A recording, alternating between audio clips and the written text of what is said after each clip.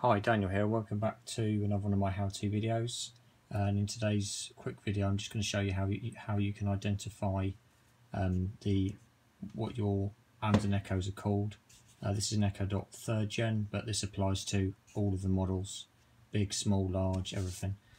And if you've got one of these and you've moved it around your home and you've forgotten what it's called, you can go into the app, the Alexa app, if you've got them all added to that. But sometimes it's a nightmare. I've got several of these things, and the easiest way is just to ask it, Alexa, what's your device name?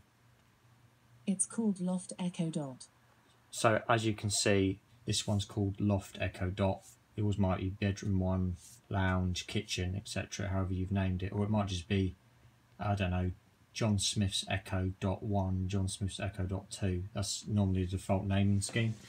And so once you know the name, you can go into the app, the Alexa app, and then you can just rename it and do all the settings you need to do. I hope that helps.